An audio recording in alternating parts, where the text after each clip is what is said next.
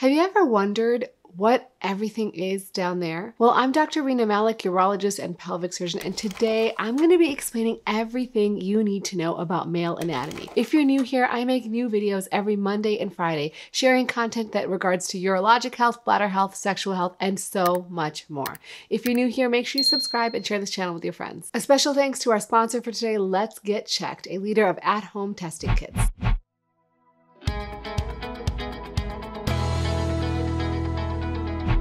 When you think about male anatomy, we're going to talk about two different kinds of genitalia. There is external genitalia, which is basically the things you see, and internal genitalia, or the things that are on the inside of the body that help with everything that the male genitalia needs to do. There are two major functions of the male genitalia. One is for reproduction, so to create healthy, productive sperm that can then fertilize an egg and create babies. And two is to urinate. And so we're going to start by talking about the penis. Everyone knows where the penis is, what it looks like, but let's talk about the parts of the penis and what exactly it entails. So within the penis, there's obviously the erectile tissue. Those are basically two cylindrical structures on either side that tend to engorge with blood when you are having an erection. These are called corpora cavernosa.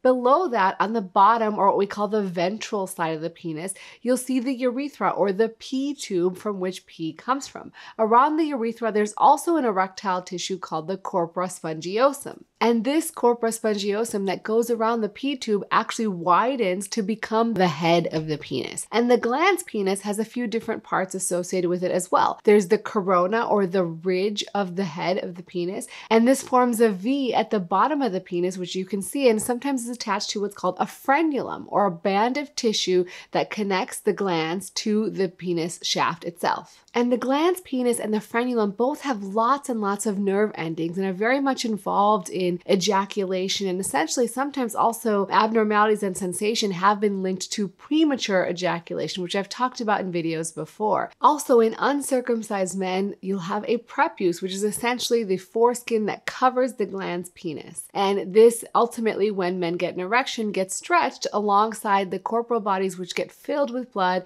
like a sponge, causing this firm, rigid erection. This allows the penis to then be engorged and firm enough for penetrative intercourse.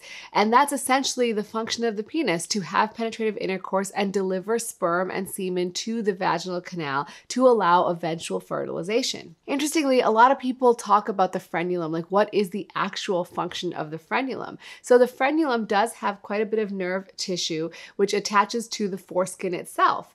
And when you get an erection, if you are an uncircumcised man, that foreskin will then stretch and it will pull tension on the frenulum. Some very small studies have looked at the length of the frenulum and seen if it correlates with the degree of premature ejaculation a male experiences, with the thought that maybe this stretch, when it reaches this significant tension during erection, if it's shorter, that men will ejaculate sooner because that will limit the stretch of the penis and trigger the spinal ejaculatory center to then ejaculate and cause reduction of the erectile tissue and back to normal size. The second part of the external genitalia is the scrotum, and the scrotum is essentially the skin around the testicles, and it serves two very important functions. One is it protects the testicles, but two, obviously men's testicles hang outside their body, and this is because for optimal sperm production, the temperature of the testicles needs to be slightly lower than body temperature, and this is exactly why testicles are actually outside the male's body rather than internal like female ovaries. And that brings us to the testicles, and the testicles form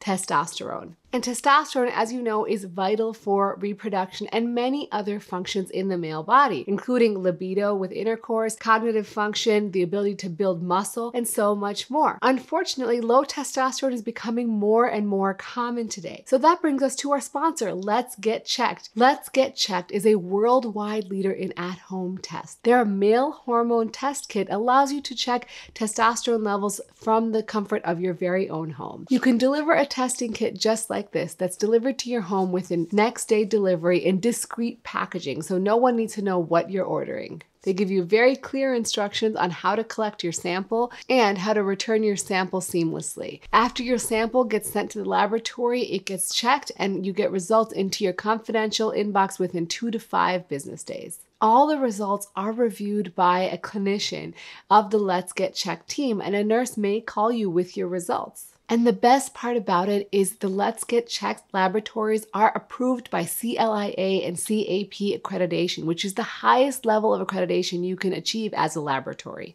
So you can rest assured that you're getting the best possible test. So if you want to get your testosterone checked or a number of other tests available on Let's Get Checked, make sure you check out the link in my description below for 30% off your purchase.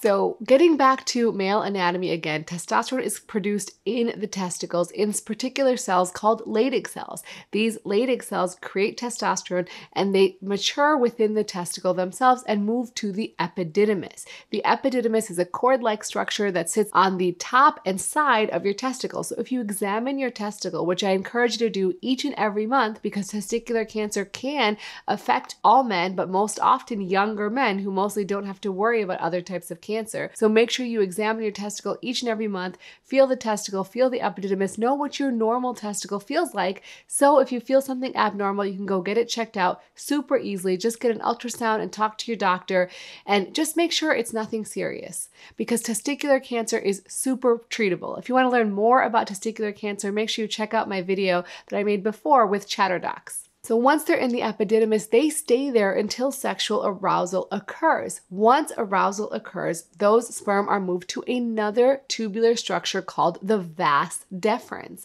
And you may have heard of the vas deferens before because that's the structure that's cut during a vasectomy. If you're considering a vasectomy or want to learn more about that procedure, make sure you check out my video about that. Once aroused, the sperm then moves to the vas deferens. And the vas deferens is a very long structure. It's about 30 centimeters long.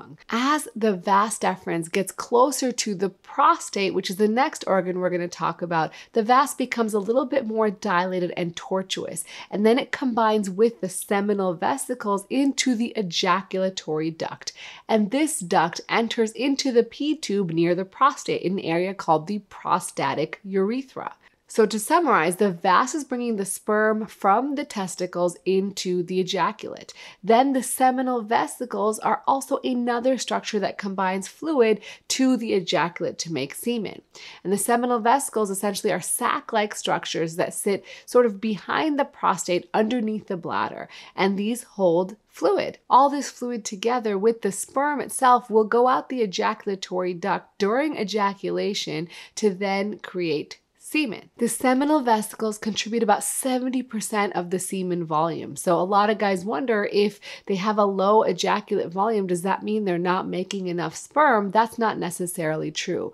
The seminal vesicles contribute a large portion of fluid into the sperm itself. They include multiple components, including fructose, which provides energy to the sperm, as well as fluid that makes the semen alkaline because the vagina is acidic. And so in order for those sperm to survive in that environment, they need to have an alkaline or more basic pH. There's also other things that provide protection to the sperm itself, as well as prostaglandins or hormones that try to limit the female's immune response to sperm itself. The prostate gland is a walnut-shaped organ that sits behind the bladder that also produces fluid that's released during ejaculation. This forms about 10 to 20% of the fluid that's ejaculated and includes things that helps make sperm move better in the fluid so they can actually reach the egg when they're trying to fertilize it. And so lastly, the seminal vesicles and the vas deferens link into the ejaculatory ducts. And these are essentially a passageway for the seminal fluid, the prostate fluid, and the sperm to combine and form what you see as semen.